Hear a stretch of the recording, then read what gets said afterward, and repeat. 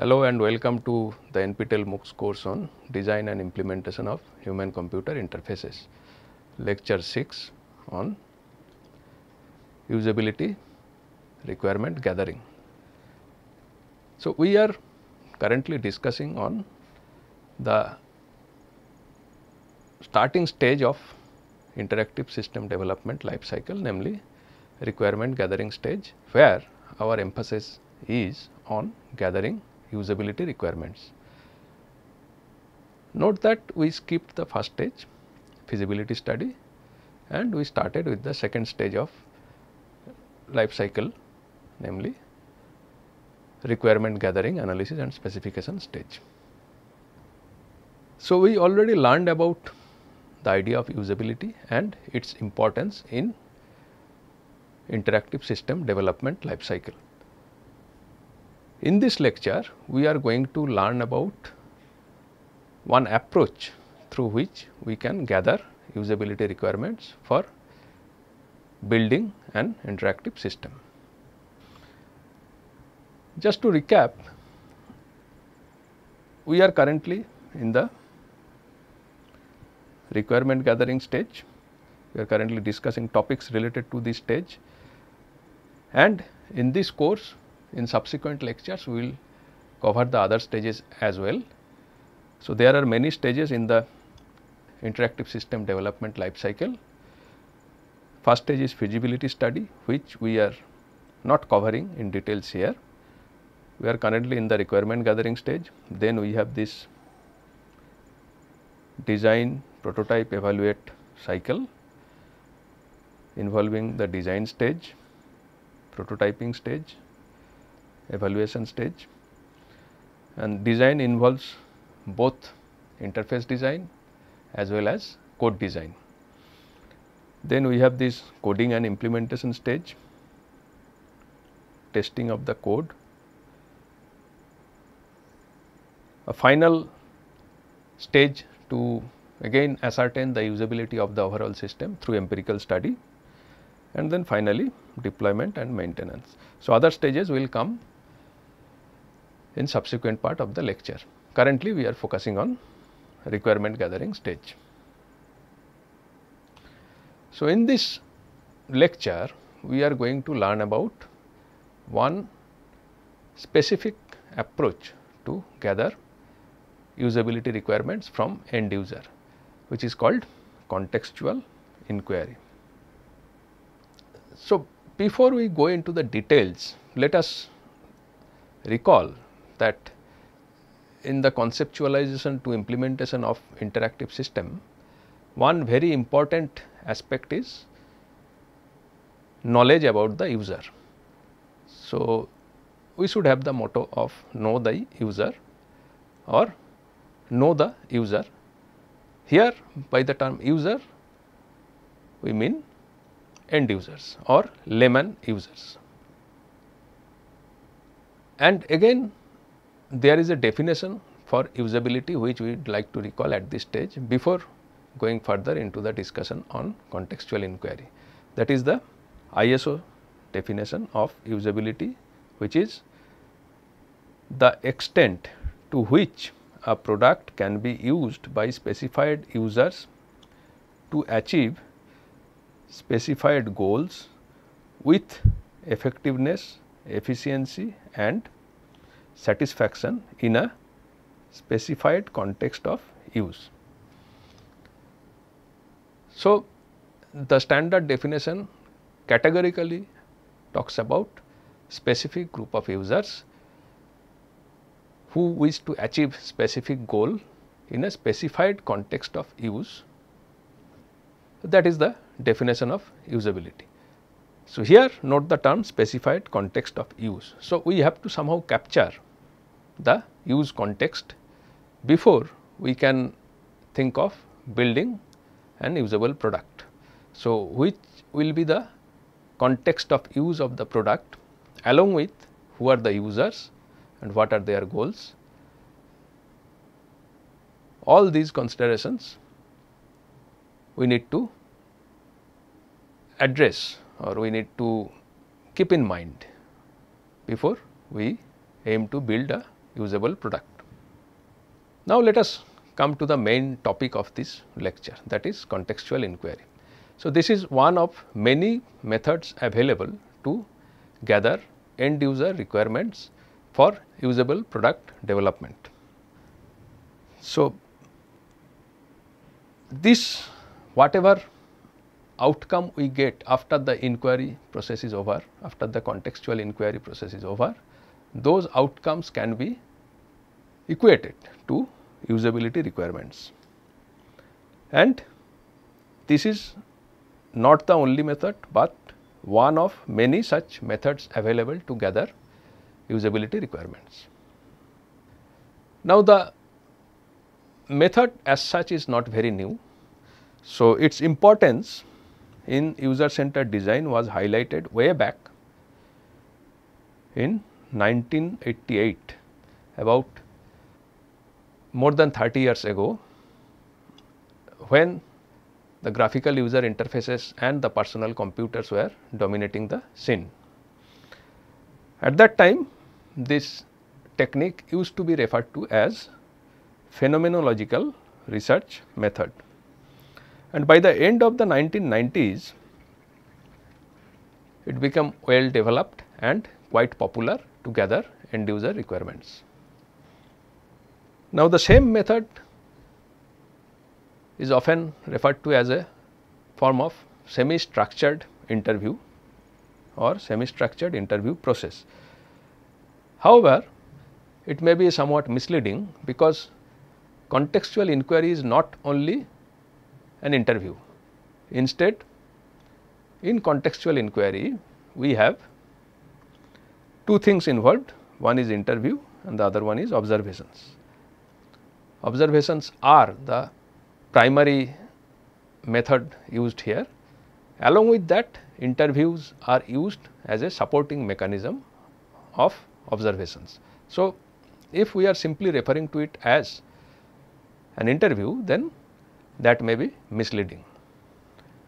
So, in contextual inquiry process, the primary objective is to watch and observe the users while they are performing tasks in their natural work setting, or in other words, the work context. So, in contextual inquiry, what typically is done is that users are asked to perform their regular activities in their natural work settings, and their behavior are closely observed during their regular activities. Now, during observations,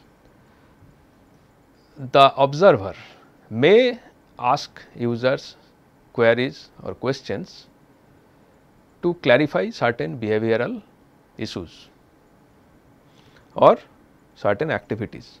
So, during observations, the observer may note some behavior or activities which is not very clear, and at that point of time, the observer, or in a later time, the observer can ask the user about more clarification of the particular behavior or the activities.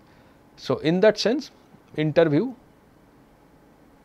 acts as a supporting tool in the overall observation process. Generally, the contextual inquiry process continues for 1 to 2 hours.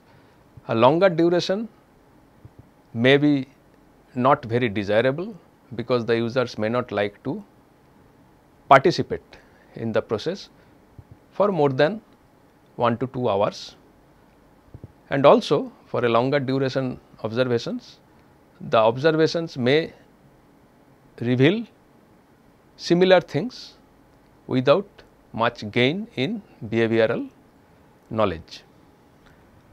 So, what is the purpose? Now, these observations that are made during the inquiry process, which include interactions with the users in form of interviews, enable the designers of the interactive system to learn about the task domain, work culture, and physical and social constraints that are prevalent at the workplace. So, various idiosyncratic attributes of the workplace with respect to the user behavior and participation can be learned through these observations. Now, this knowledge is very important because the designer should be aware of the specific work context, which is part of the definition of usability. So, by these observations the designer can become knowledgeable about the specific work context and accordingly will be able to design usable product. In order to understand the importance of observations in the development of usable product, let us recollect our calendar app example that we mentioned in our earlier lectures. Now, suppose the target group of users are identified as the managerial staff of some organization.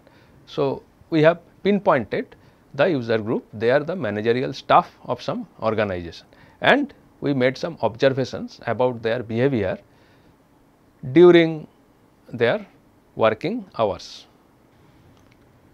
Without any knowledge about the intended user behavior, particularly in their work settings, we can come up with all sorts of possible calendar designs as we have already discussed earlier.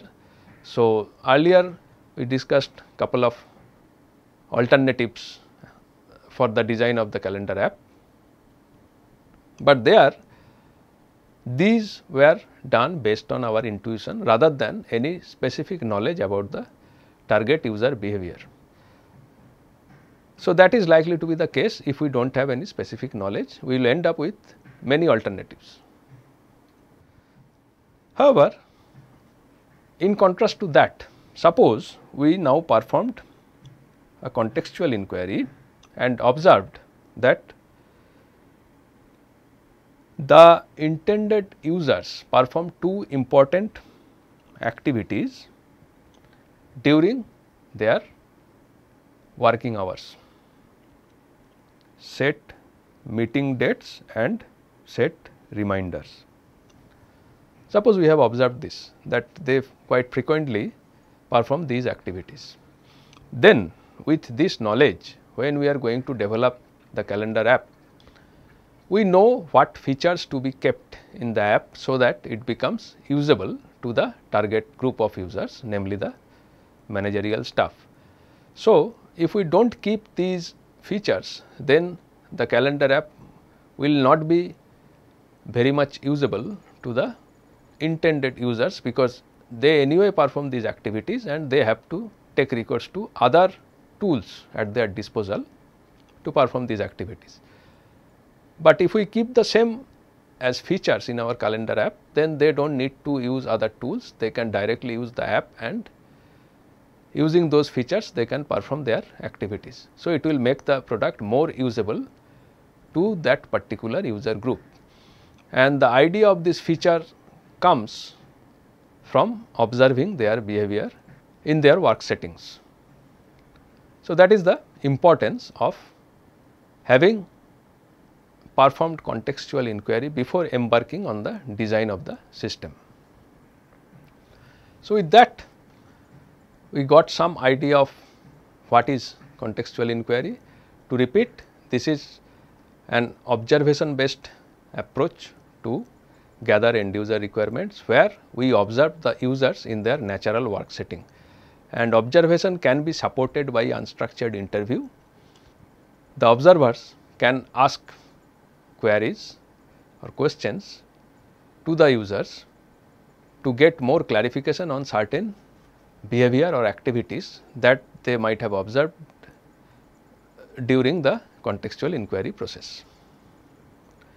Now, the contextual inquiry can be performed in different ways. So, broadly there are two ways to perform contextual inquiry: the active mode and the passive mode.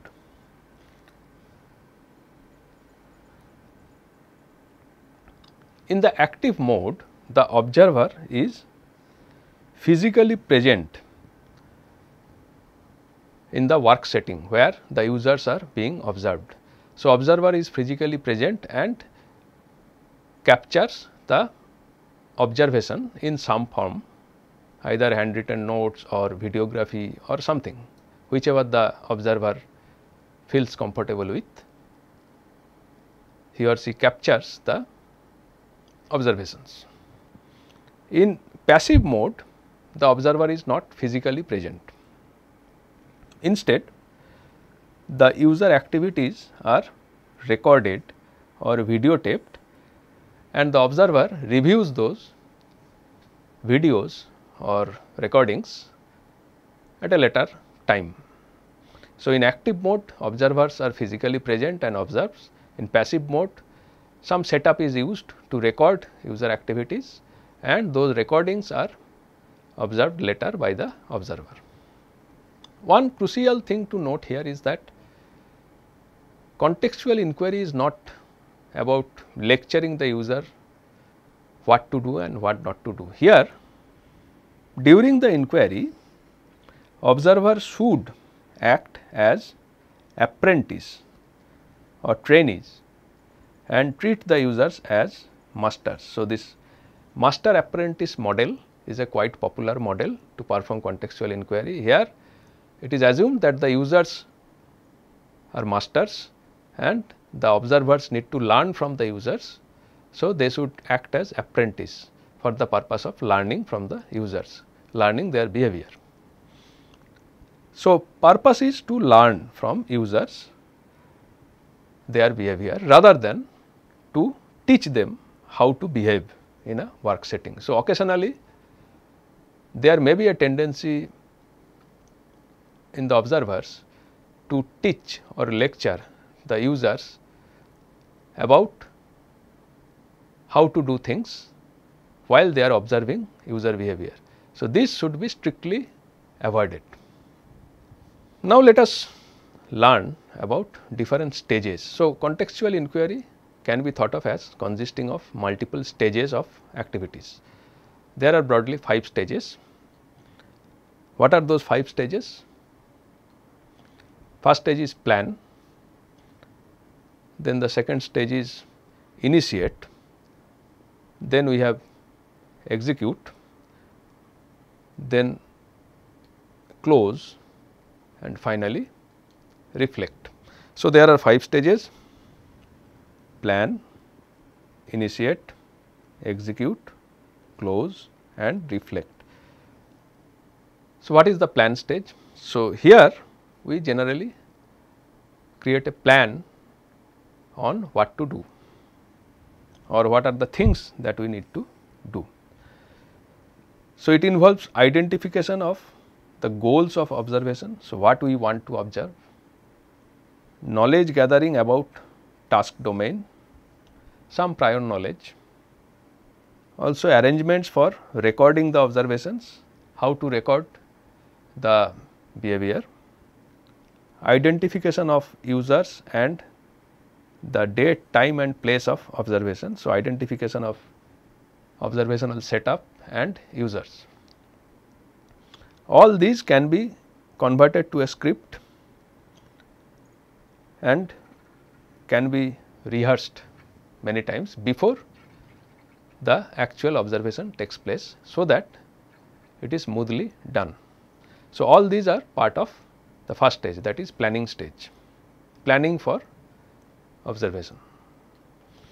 In the second stage or initiate stage, although it may look simple, but this is very important and crucial phase of the contextual inquiry. Here we need to contact the authorities for permission and open communication with the end users, so that they willingly participate in the observation process. So, occasionally if we simply drop in and ask them to let us observe, then people may not agree.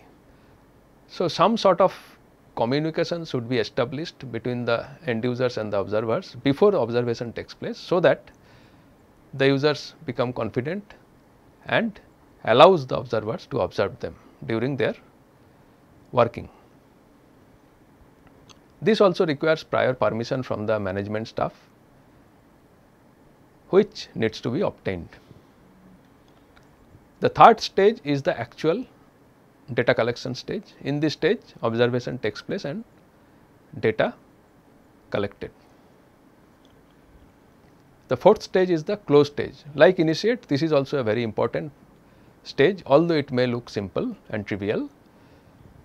Here, generally the observation is ended with a thank you note sent to all the participants along with the authorities, because if this type of initiatives are not taken, then later on, suppose the data turned out to be insufficient and you need to collect more data, or later on during the empirical study stage you need to engage the same users for empirical study, they may not agree if this closed stage is not properly done.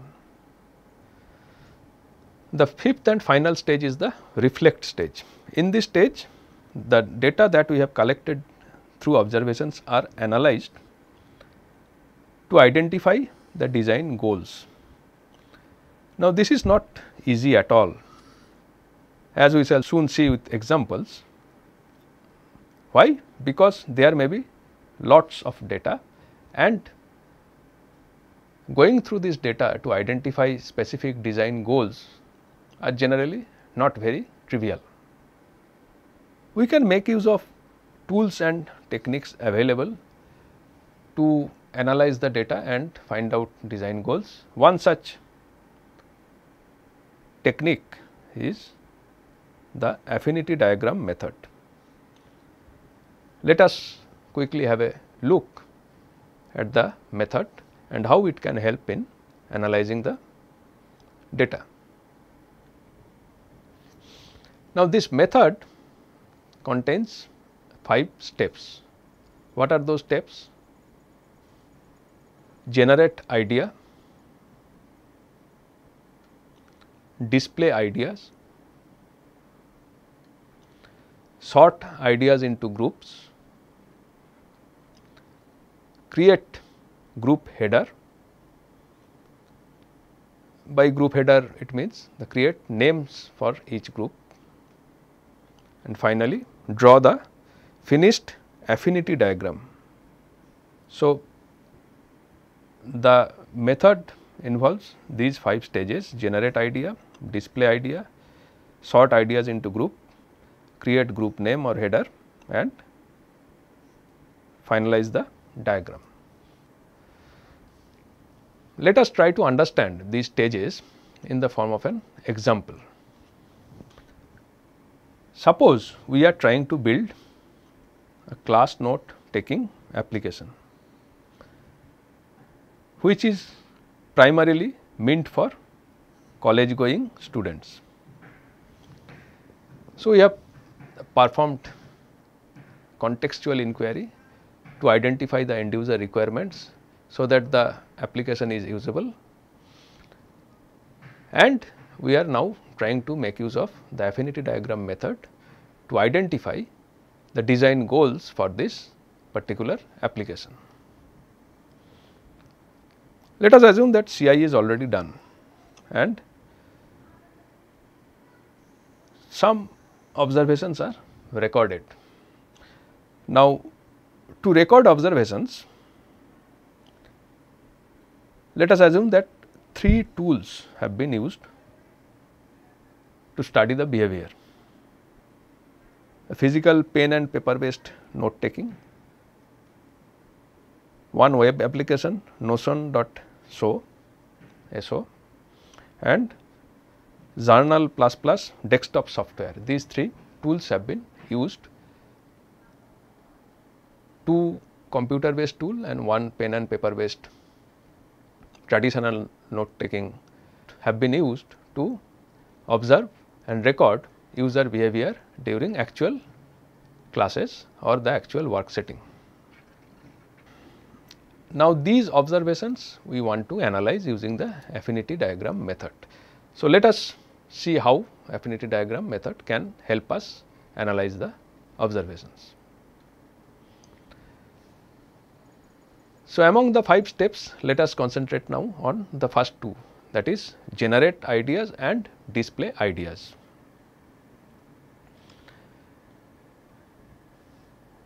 So, suppose we have collected some notes during our observation in this form, sticky note form.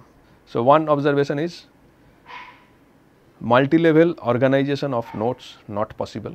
That is one observation we made during our contextual inquiry phase.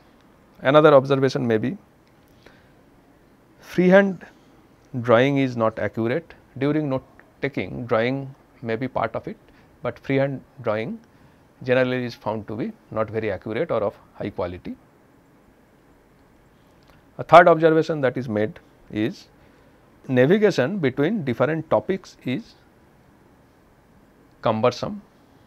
Fourth observation, content relocation not possible in physical note taking approach.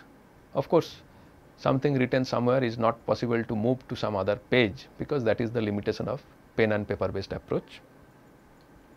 A fifth observation, difficult to search keywords in notes. Another observation, cannot insert any images. All these observations are written down as notes with sticky notes and may be pasted on a wall for analysis. That is a traditional approach for brainstorming with the observations. Note number 7, erasing contents is a difficult and daunting task. That is another observation made by the observers. Sorting of lectures by dates is torturous. Yet another observation made by the observers. One note says incorporating mathematical symbols not supported by one of the tools, probably that is not specified, but this is one note written down to record observation. Text formatting should be handy, again with respect to probably one of the 2 computer based tools used to observe behavior. Organization of course wise notes difficult, that is another observation. So, many observations have been made. So, this is only a subset of all possible observations that could have been made with respect to the 3 tools and user behavior. This is just to give some idea of what is meant by data collected during the observational phase. So, these are the data that we collected in the form of handwritten notes. It can also be in the form of video and handwritten notes after reviewing the video. Now, so many notes are or the observations are recorded. So, what we need to do now, we need to display the ideas. So, this is one way of displaying the ideas. So, these ideas are pasted on some surface, can be wall, can be whiteboard, so that other team members who are part of analysis of the data can have a look and then give in their comments or feedbacks. The third stage is sort the observations into groups. Third stage of the affinity diagram method is sort it into groups. That means behavioral observations that are similar in nature should be sorted into groups. So, among these observations that have been listed, what are or which of the observations can be considered to be similar, which can be then put together into a group. Let us see. So, these 2 observations multi-level organization of notes not possible, and sorting of lectures by dates torturous can be considered to belong to same type of behavior, so that these can be put in a single group. Similarly, organization of course wise notes difficult belongs to the same group. Now, these two notes, navigation between different topics cumbersome and difficult to search keywords in notes, points to similar problem faced by users during their activities and can be considered to be pointing to same issue in the design. Again, content relocation not possible in physical pen and paper based method, and erasing contents is a daunting task, again implicitly refers to similar problems faced by users. So, they can be considered to belong to the same group of observations. So, in this way, from the display of the ideas, we can try to correlate the observations and then put them into some group. In step 4, these groups are assigned some names or some headers. For example, these 3 observations: sorting of notes by dates is torturous, multi-level organization of notes not possible, organization of course wise notes difficult. These 3 observations can be clubbed together into a single group with a header: navigation in notebook or notebook application. So, in step 4, we assign the header to this group of observations, and the header actually gives us some idea of the issues, the design issues or the usability issues that need to be addressed to make the product usable. 2 more groups that we have seen earlier, comprising of one group comprising of these 2 observations, and this is the header. The observations are difficult to search keywords in notes and navigation between different topics is cumbersome. So, these 2 observations are combined together into a group with a header: navigation in notes. Similarly, erasing contents is a daunting task and content relocation not possible in physical or pen and paper based note taking approach. These 2 observations can be considered to belong to the same group and a header is assigned to it, namely note organization. So, in this way we group different observations together and assign them headers. So, that is the 4th step in the affinity diagram method. The 5th step is, once the headers are assigned and the observations are grouped, we again display or draw the final drawing. So, all these notes are now grouped. Say for example, these 3 are grouped together with this header, these 5 are grouped together with this header, these 2 are grouped together with header, another group with header. There are 4 observations in this group with header and 3 observations in another group with header. So, there are total 19 observations made after the contextual inquiry. Of course, this is a small number, in practice it can be hundreds, and then these observations are put into 6 groups. So, 19 observations, 6 groups, and for each group one header is assigned. So, 6 headers.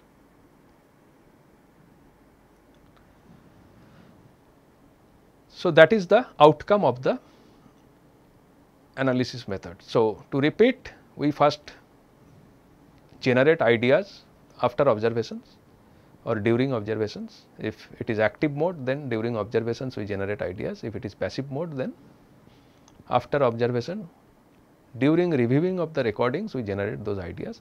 Then we display them in some manner, maybe on some surface. Then brainstorm in a team to sort similar observations into groups and then assign some headers to those groups. So, these groups with headers, the set of all these groups with headers is the outcome of the method. So, what to do with this outcome? We can come up with a set of design recommendations.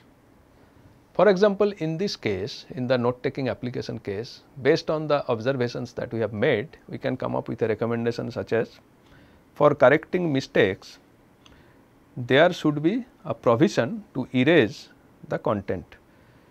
This would help in keeping the notes neat and tidy. This can be one design guideline provided to the designer, which is likely to take into account users' concerns and make it usable.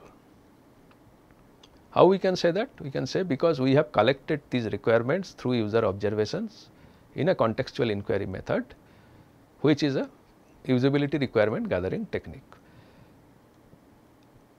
We can actually also come up with some functional requirements by converting these type of design rationales, as we shall see in later lectures. One thing to be noted here is that here we are not talking about how to take into account this design recommendation, how to implement it. Rather, what we are talking about here is what we need. So, our objective is what we need to make the design usable, rather than how to implement the particular thing that we need. So, the outcome of affinity diagram method